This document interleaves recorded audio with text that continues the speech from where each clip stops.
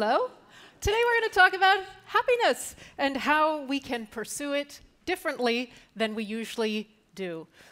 As Americans, we are fascinated by happiness. Look at all of the books that I retrieved by simply Googling books about happiness. These are just some of the titles that I found. They speak for themselves. Resisting Happiness, The Happiness Project, Happiness Challenge, Happiness Hypothesis. We are all fascinated by the idea that we can pursue our own happiness.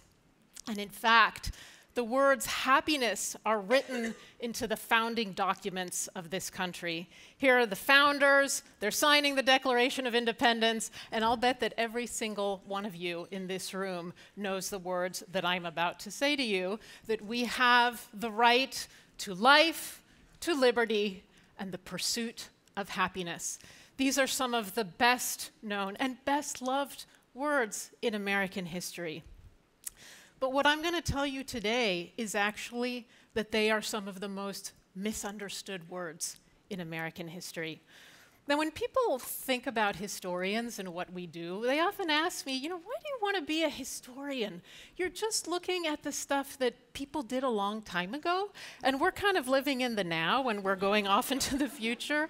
So what on earth does the past have to do with what we are up to today? And what I tell them is that historians are like anthropologists. We are listening to the people who are no longer here with us, who want to tell us things that can be useful to us today. Many of those people left no record of their lives. Many of them left just a tissue of words that it is really difficult for us to recover today. You go back in time 10 years, it's already starting to get a little fuzzy. 20 years, there were no iPhones. 40 years, we didn't have desktop computers. Try going back 300 years, where I spend my days in the 18th century, and you can imagine that the level of misunderstanding for what people said begins to ratchet up. So what did people mean in the 18th century by happiness? They meant public happiness. So we have totally lost this concept today. What on earth did they mean by public happiness? What they meant by public happiness was every citizen thinking of the larger good, thinking of society, and thinking about the structures of government that would create a society that was peaceful and that would allow as many people as possible to flourish. What they thought was that only public happiness would create the umbrella of stability and security under which we could pursue private happiness. So they also had a concept of private happiness, like those wonderful books that I showed you at the beginning of my talk today. But they saw that private happiness was only to be achieved after we had achieved public happiness. So public happiness was this great and beautiful umbrella that could be created when all of us work together as citizens to create a society and a good government.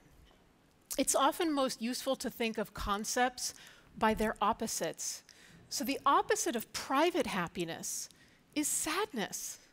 The opposite of public happiness is something much worse. It's tyranny or anarchy. Why did they have this concept? Well, let me take you back to 1776. We have been magically transported. On the left is my attempt to create a circle around the 13 colonies with my mouse. Those are the 13 US colonies. In a crucible of crisis, at the moment where they are rebelling against the largest empire that the world has ever seen. That is the British Empire, and they, in a very foolhardy way, decided that 13 colonies with basically no army and no navy and no tradition of working together could fight a war against the most powerful empire the world had ever seen. This is the concept in which they developed the idea of public happiness. This was going to be the great shield under which they would build the first modern republic that lasted, because many republics had not lasted.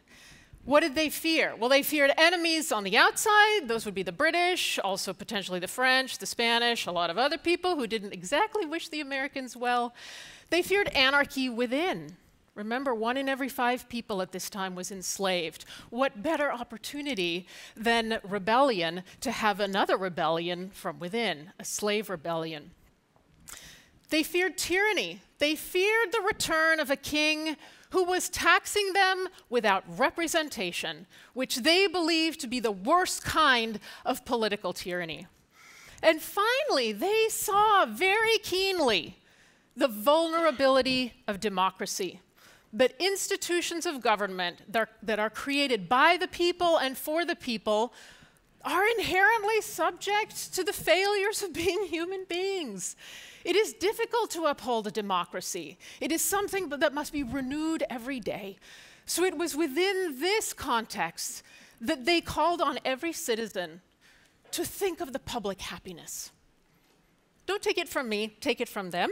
We're going to spend a little bit of time with people whose voices we can recapture today.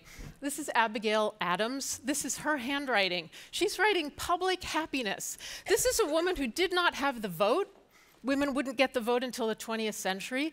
But she, in her own handwriting, just in a random letter, is thinking about public happiness. There's no standardized spelling in the 18th century, so she spells it with a K. So she's not misspelling it. There's actually no way to misspell anything in the 18th century. It's great.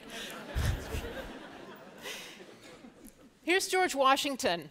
There is nothing which can better deserve your patronage than the promotion of science and literature.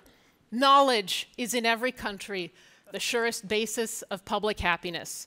We are standing at Stanford University. This is a monument to the idea of public happiness, that if you educate young people, they will become good citizens and they will know how to uphold democracy. Here's John Adams. The judiciary, pulling out one of the 3 branches of government, the judiciary system of the United States. No subject is more interesting than this to the public happiness. So the idea of an independent judiciary, free from influence from the other branches of government, was extremely important to John Adams. Here's Thomas Jefferson. The zeal and wisdom of our legislators, another branch of government, who lay the foundations of public happiness in wholesome laws. So he's pulling out the 2nd branch of government as this umbrella of public happiness. Here's somebody who doesn't have immediate face recognition, but I know you know him. This is Noah Webster. You know him as the great lexicographer, the guy who wrote Webster's dictionary full of new American words like skunk and canoe that had entered in the English language in the 18th century. But he was also a great abolitionist, fighting against the great scourge of the 18th and 19th centuries, which was the bondage of millions of Africans in the United States. Slavery, he said, impedes the public happiness. This, of course, would be resolved in the aftermath of the Civil War that freed 4 million slaves. It was all over the press, the idea of public happiness, not just in private letters. It is very dangerous for a nation to have its public happiness depend on the virtues and vices of a single man. So here we're pulling out the final branch of government. It's like they're talking to us, you know? The final branch of government, the executive branch, how it is so important to shield that branch from the virtues and vices of a single man. And then finally, the document that they set up to make sure that the public happiness would be maintained into the future, to guard our free and happy Constitution against every machination and danger, and to make it the best source of public happiness, they said, just after the Constitution was ratified. You know, democracy is fragile. We must renew it every day. What is so wonderful about listening to the 18th century and being historian anthropologists is that we don't know when the moment of national crisis is. We don't know when the emergency will come. But what those voices from the 18th century tell us is that there is some thing waiting there for us, an idea that we can use today, the idea of public happiness as the great shield under which we can defend our democratic institutions. Thank you.